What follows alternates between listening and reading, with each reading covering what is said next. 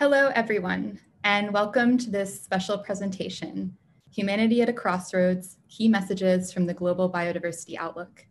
It is my pleasure to introduce David Cooper, the Deputy Executive Secretary of the United Nations Environment Programme Convention on Biological Diversity. David will be presenting the Global Biodiversity Outlook 5, which launched this past September. This is the flagship publication of the CBD and provides global summary of progress towards the Aichi Biodiversity Targets and sets the scene for the development of the post-2020 Global Biodiversity Framework. And now I invite David to share his screen and take it away. Thank you very much, Melissa, and my thanks to C4ICRAF and to the whole team at the Global Landscapes Forum for organizing this conference over these 2 days. The CBDs and the CBD Secretariat are very pleased to collaborate with the GLF on this event. Indeed, it's happening when we should be in Kunming for the final 2 days of COP15, where of course we're due to approve and adopt the post-2020 Global Biodiversity Framework that Melissa just mentioned. It also follows the recent UN Summit on Biodiversity, so I think a very timely event. Of course, the reason we're not in Kunming is because of the ongoing pandemic that has made it impossible for us to have COP at the time intended.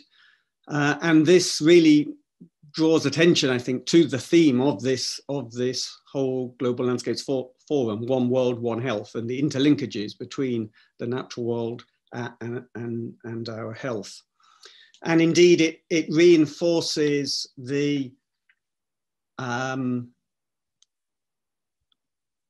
focus of this event, Humanity at a Crossroads, and which I'm, as Melissa indicated, is the theme behind the Global Biodiversity Outlook, which was launched in September, and which, as Melissa mentioned, provides an update on the status of achievement of the current strategic plan, the current Aichi Biodiversity Targets, and sets the scene for the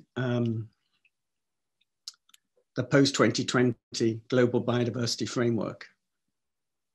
While we wait for the presentation to be pulled up, we heard a very inspiring message from Miss Elizabeth Mrema in our opening plenary, and we're just so grateful for UNCBD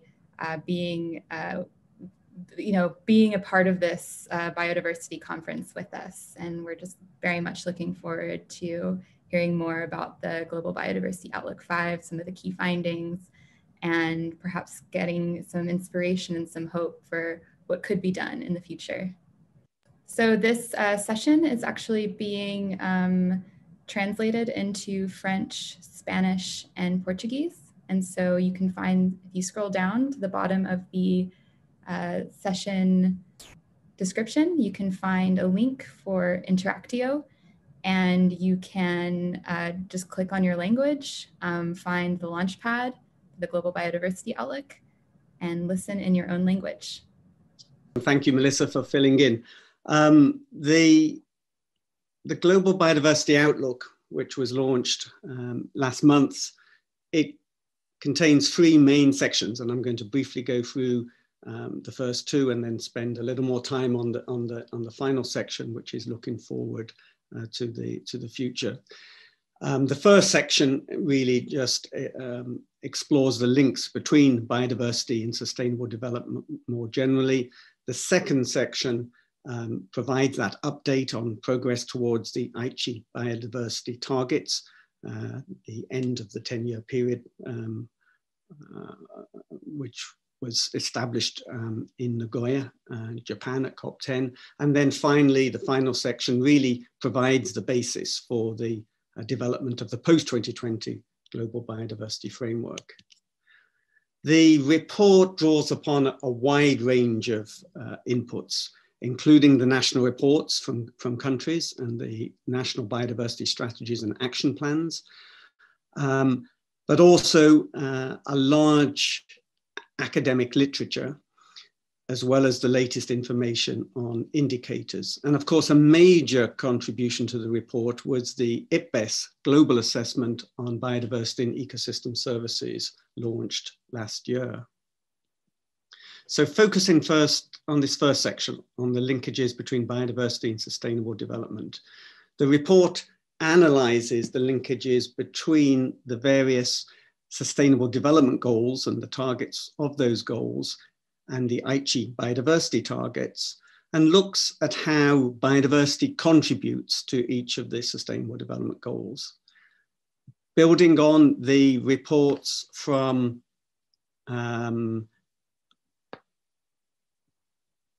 IPBES, the analysis of IPBES, it shows that the ongoing declines in biodiversity actually jeopardizes achievement of many of the sustainable development goals.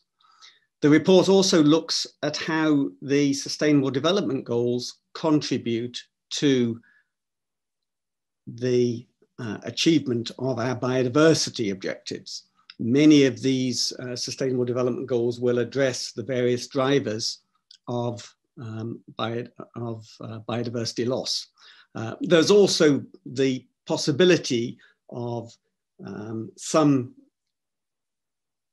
limitations in the way that we develop the policies that are needed to achieve the sustainable development goals and protecting biodiversity. And so, for example, if we look at the mechanisms to reduce climate change, there are possibilities for synergies through nature-based solutions, but also possible trade-offs. I'll turn now to the second part of the report, which looks at the progress towards the Aichi Biodiversity Targets. In the report, we go target by target and analyze progress based on national reports, based on indicators, based on the scientific literature. In this screen, we just show a snapshot of progress to each of those 20 biodiversity targets. What we're showing here in green is those elements of the targets that have been achieved, in red where no progress has been made, and in yellow where some progress has been made but not sufficient to achieve the target. And you'll see that in fact none of the 20 targets that governments set 10 years ago have been fully achieved by this year, the target date. There has been progress towards some elements of some of those targets, as illustrated here in the green segments. So for example, with target 11, which is about protected areas, we do see that we're likely to achieve the 17% target for protection of terrestrial areas, as well as the 10% target for the achievement of marine areas. We also have progress to many other elements of this target, but not sufficient to achieve them all. We also see some progress in the area of invasive alien species, which is addressed through target 9, in the development of access and benefit sharing legislation under the Nagoya Protocol, dealing with target 16, with national biodiversity strategies and action plans, target 17, with international finance, target 20, and with progress in scientific information on biodiversity. On the other hand, we see very poor progress in terms of some targets that are indicated in red here. For example, target 3, which is concerned with incentives and subsidies, we see very little progress in removing perverse subsidies. And in fact, we're still spending some 500 billion a year on perverse subsidies that are potentially harmful to biodiversity. These are in areas of fossil fuels, in agriculture, in fisheries. But we also have here, you will see a lot of yellow. That is a lot of targets where we have some progress, but not sufficient to achieve the targets. And I want to just explore a little bit behind some of that yellow. If we look at target 5, which was to at least half the rate of deforestation and reduce the loss and degradation of other ecosystems, there has been progress. Globally, the rate of deforestation has fallen by about 1/3 compared to the previous decade. Clearly not enough to achieve the target, but progress nonetheless. In the area of fisheries, which is addressed through target 6, we see that in those areas where good management policies have been introduced, where we have stock assessment, catch limits and enforcement, then we have seen recovery of marine fish stocks. And these amount to about half of fisheries globally. With target 12, although we do see continued extinctions and continued increase in the risk of extinction, such as the IPBES assessment reported about 1 million species will be at risk of extinction if we do not take additional actions. Nonetheless, conservation actions that have been taken over the past decade and indeed throughout the life of the convention have reduced the number of extinctions that would have happened. And this is through actions such as introduction of protected areas, hunting restrictions, control of invasive species, and the like.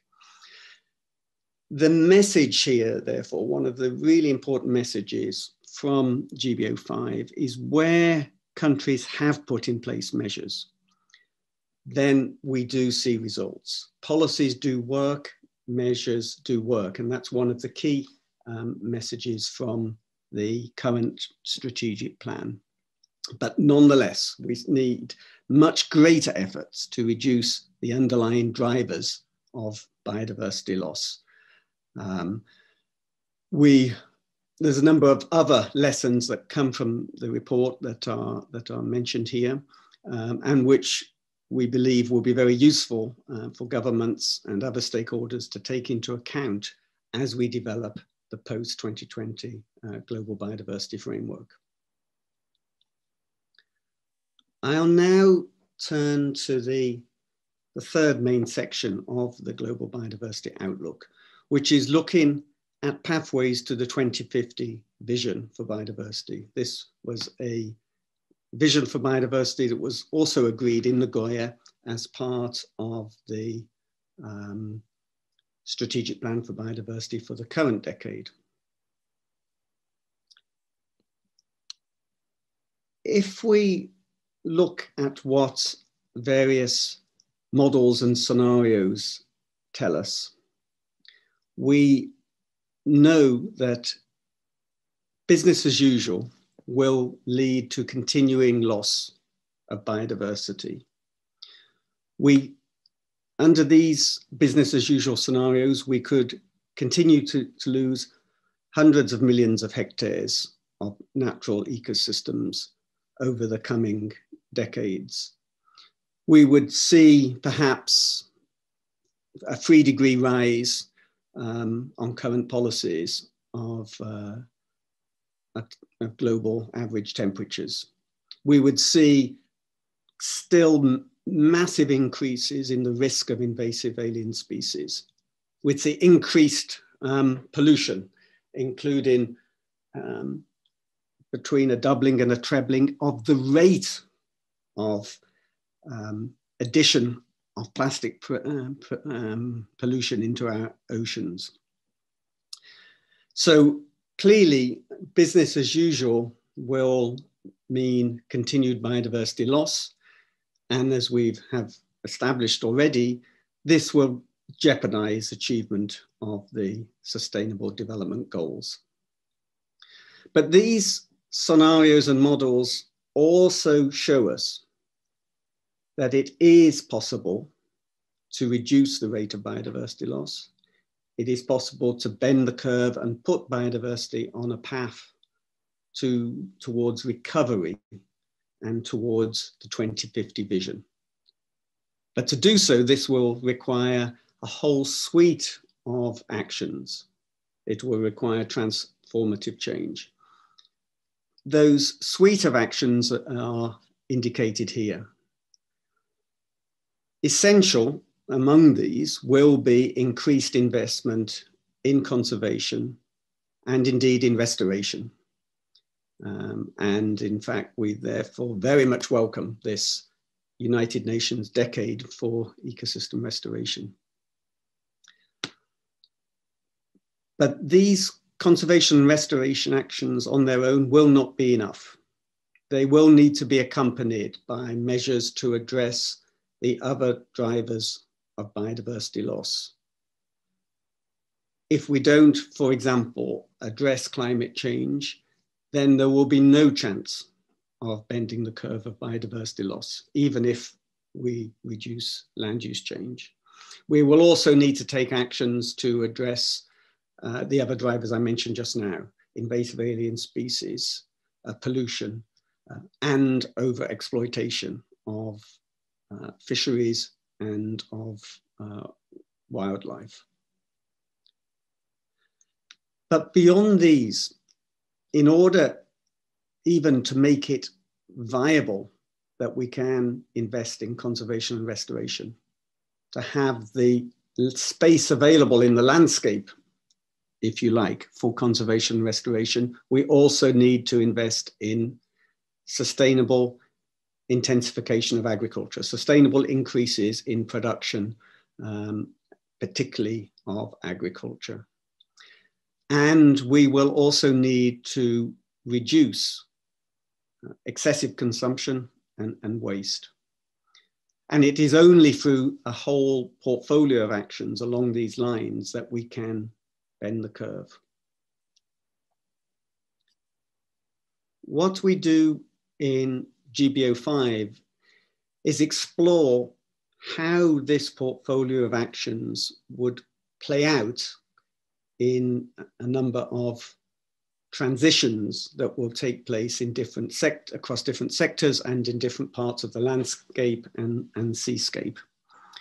And in GBO5, we explore these 8 areas of transition, looking at land and forests, looking at freshwater, looking at fisheries and other aspects of how we manage the oceans, looking at sustainable agriculture, the food system,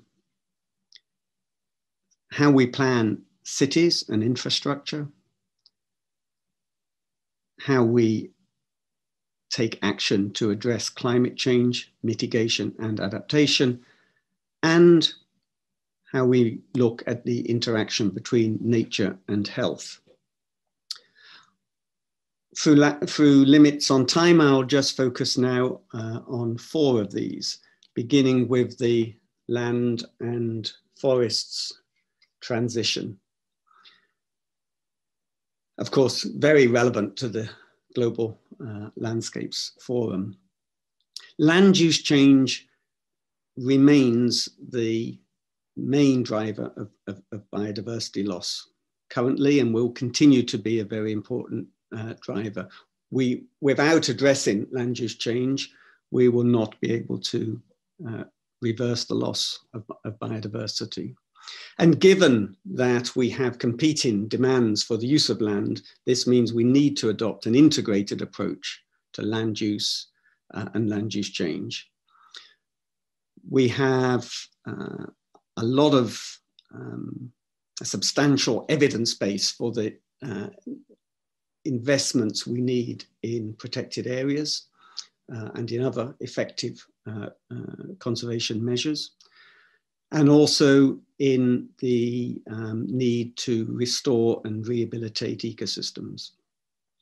And one important point I would like to highlight here that comes very clearly from the literature and clearly from a number of papers published in the last couple of years, is the need for focusing on the areas that really matter.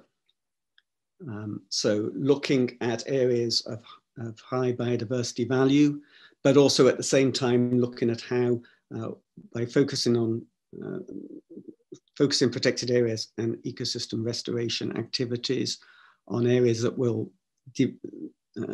generate additional benefits for people in terms of nature's contributions to people or ecosystem services, including climate mitigation.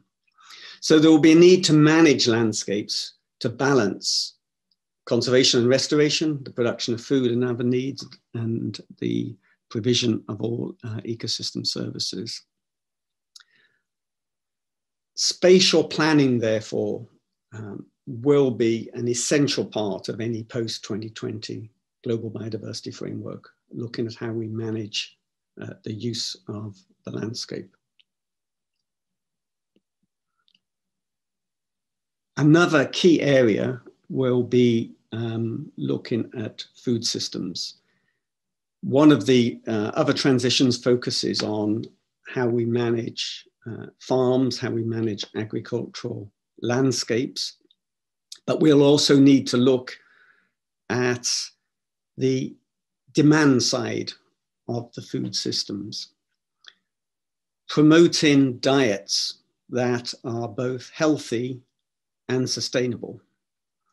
And this will mean limiting excessive consumption of foods that put a very high footprint on the landscape. So in particular, the consumption of meat, where those levels of consumption are particularly high. And to do so will require, obviously, being able to produce nutritious food, but also enabling people to have access to diets that are both healthy and sustainable. Actions by the private sector, actions by farmers, actions across the whole supply chain will be essential if we're going to move towards this transition, as well, of course, the individual behavior of the population at large.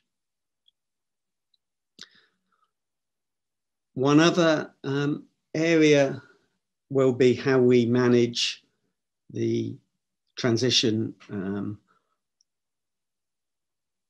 in addressing both the mitigation of climate change and adaptation to climate change. And we know there's a huge potential here for employing nature-based solutions. We know that these alone will not be enough. We certainly need a rapid phase out of fossil fuel use. But nature-based solutions through, on the one hand, increased conservation, on the other hand, restoration, and on the better management of agricultural areas to reduce emissions from agriculture, could contribute around a third of the total effort needed to reduce net greenhouse gas emissions. And these same measures will also help our landscapes be more resilient to the changes that we will see, even with close to 1.5 degree, a limit of close to 1.5 degrees. Finally, I would like to mention what we're calling the Biodiversity Inclusive One Health transition. The current pandemic has highlighted the increased risk of emergence of zoonotic diseases from the destruction of nature. We can therefore reduce the risk of future pandemics by conserving and very carefully restoring ecosystems. Also by promoting use of wildlife that is sustainable, legal, and safe. In doing this, we need to be aware of the multiple ways that people interact with nature and the multiple linkages between biodiversity and all aspects of human health. The pandemic has also highlighted, for instance, the importance of access to green space for people's well-being, physical and mental.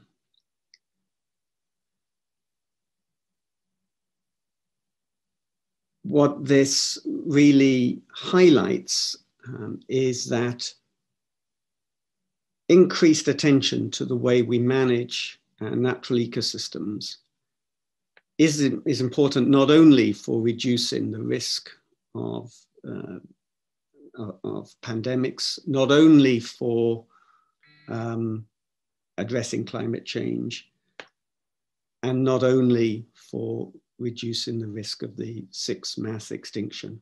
We have all of these elements are really part of a single problem, and can be addressed together.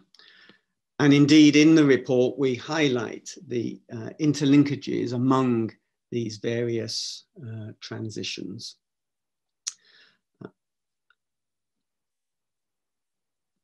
In order to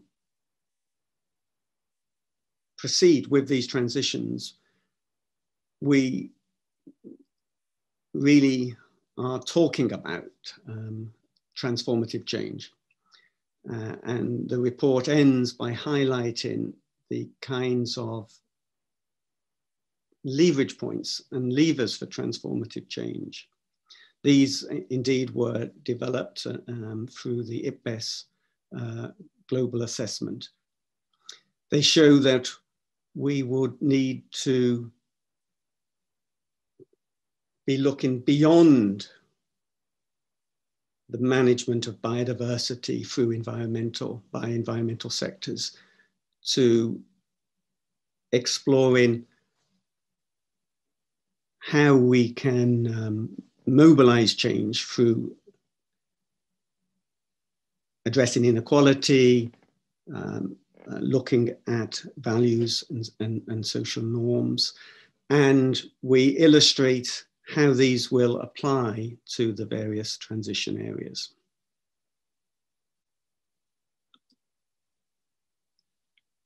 So just in summary, some of the key messages from the Global Biodiversity Outlook. The assessment of progress towards the Aichi Biodiversity Target shows, unfortunately, that none of the Aichi targets were fully met. We had many examples of success, though policy measures do work if they are implemented. But clearly, we need a very large scaling up of actions to get the changes that are needed to reverse biodiversity loss. I'm aware that we're running a little bit short of time, so I'll leave it there and hand back to you, Melissa. Thank you. Thank you so much. This was very comprehensive, and we have a lot of questions coming in from the audience. And so we have about 15 minutes, David, to go through those. Hopefully we can get through most of them. But the first question I wanted to ask was, so this report was launched in September. And so it's over a month ago that it was launched. So is the UNCBD, are you all seeing any renewed commitments since the report was launched? Is there anything that you can share with the audience on if there's been some positives from this maybe overall kind of dire report? So thank you very much. I mean, we certainly, we think that this report and other reports that have come out at around the same time have highlighted that efforts really will need to be stepped up. I think there's a general certainly a disappointment that the progress was so limited towards the current Aichi targets. I think there is increased awareness of the importance of this issue. We were very pleased to see at the UN summit, for instance, over 100 heads of state and government highlight the importance of this issue and call for a more ambitious post-2020 global biodiversity framework.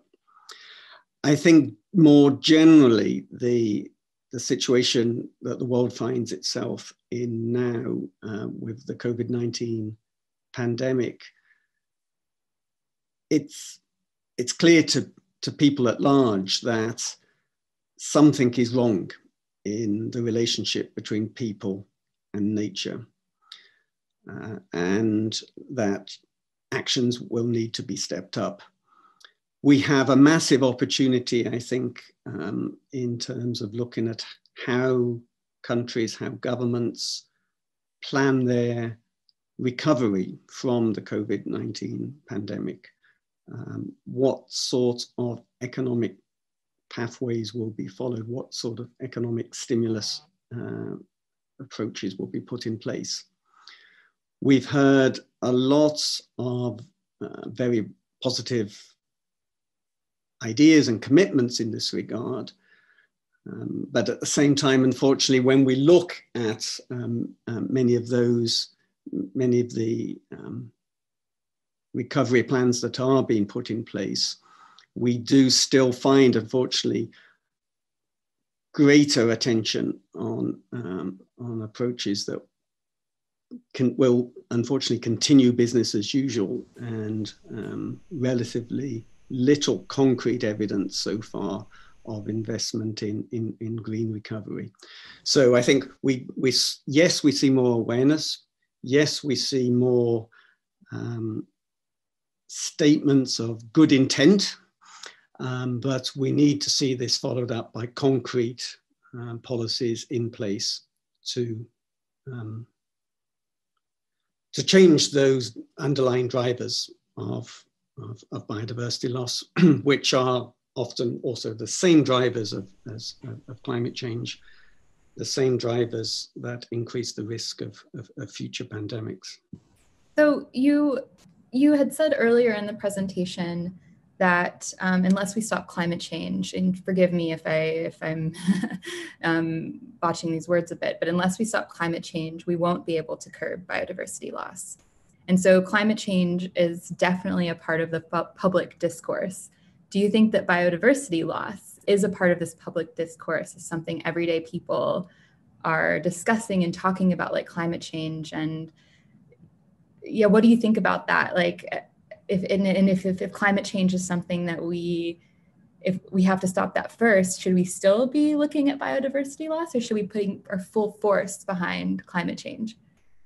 So I think most people probably do not divide this problem in as perhaps sometimes we do into separate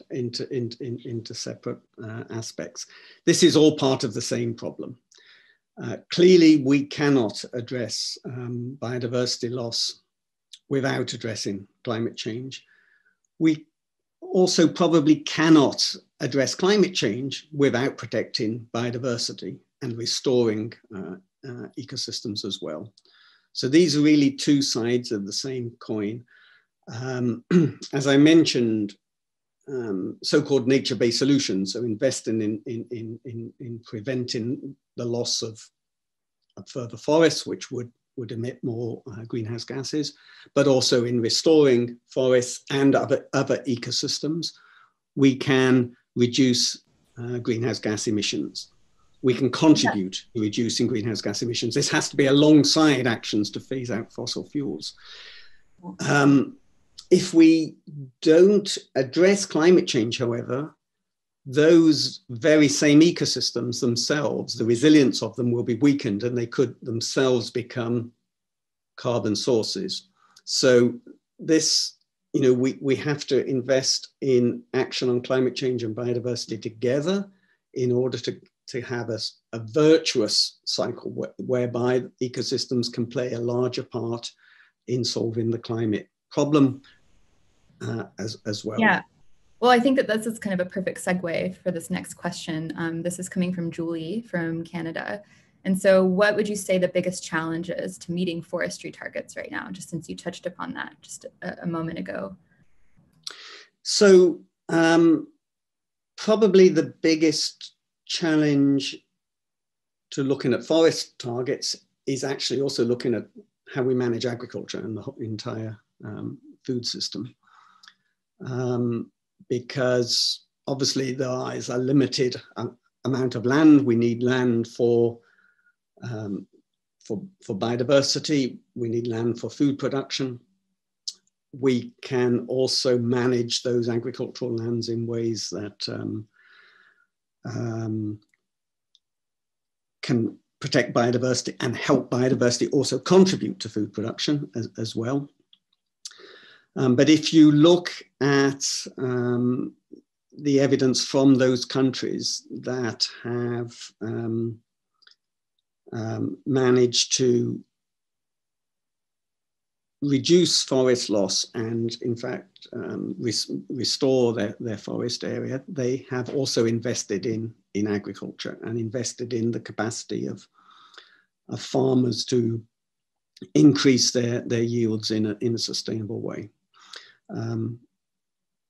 So yeah, these aspects are very, very much interlinked. Great. Okay. Thank you. And we have two questions that are sort of related. So the first one is from Nakul. And Nakul says, it seems like we've been missing targets over and over again. Shall we make more, should we continue to make ambitious targets, or should we be more realistic with our target setting? And then the next one is that the GBO5 report referred to the need for well-designed goals and targets with clear language and quantitative elements, and has that been missing up until this point? So just two, one on, should we continue to be so ambitious, and then have well-designed goals and targets? Has that been missing up to this point with clear language and quantitative elements? So as time has elapsed and as we have failed to reduce the rate of biodiversity loss and restore biodiversity, the need for ambition is even increased, right? Because we have to make up lost time, essentially. So we certainly need goals and targets that are ambitious. Obviously, they have to be realistic. But if we're looking at how important biodiversity is, if we recognize that without protecting biodiversity, we'll not be able to achieve our other sustainable development goals, we'll not be able to have sustained development, then it becomes an imperative. We need ambitious goals. But clearly, ambitious goals alone are not enough. So what is missing? I think what has been missing in the past is the absence really of a whole of government approach. It's perhaps been something that has been left to environment ministries to address. We have had important investments in conservation actions, but they're not enough because they are overwhelmed by other factors, by broader underlying drivers coming from the economy at large. And as I pointed out, we've really failed to put in place the incentive structures, the incentive mechanisms that are needed. We are still spending much more on destroying nature than on protecting it. So clearly we need, a whole of government approach. We need heads of state and government to take this as a central priority for their actions. And so in the new framework, it will be important also that we have a very strong monitoring and review mechanism in order to make sure that countries stay on track, or they make commitments that are commensurate with those global targets and then stay on track. Thank you. And I think that you just brought up a very good point, that it's often left to the environmental ministries to deal with these types of issues like biodiversity loss, climate change, climate crisis. And so now, especially 2020, we're seeing, we have about 2 minutes left until we have to finish the session, but with 2020, we're seeing, COVID-19, everyone's seeing that. And we're starting to seeing this merge of environment, health, like everyone having to work together at all levels of government, of all different sectors. And so would you say that this coronavirus pandemic, would you say that it could tell us a bit about the state of the world's biodiversity? And would you say that this is a concrete example for us on what biodiversity loss looks like? Yes, yeah, absolutely. Clearly, the destruction of biodiversity in the sense of encroachment into natural areas, into reducing the diversity and complexity of the wildlife communities in those areas, increases the risk of the emergence of zoonotic diseases which can become pandemic. Of course, the factors in any one case are quite complex, but there's no doubt that the drivers of biodiversity loss are also the drivers of increased risk of pandemic emergence. And so investing in biodiversity protection and restoration and in the sustainable and safe use of wildlife, not only will it reduce biodiversity loss, reduce the risk of extinction, it will also reduce the risk of disease emergence. And we'll see the launch of another significant report tomorrow, which will provide more evidence in this area. That's the IPBES report. The IPBES workshop report on biodiversity. I can share that as well in the chat for everyone, but unfortunately that's all the time we have for today. But David, I want to thank you so much for taking time out of your busy schedule to come speak at the GLF Biodiversity Digital Conference.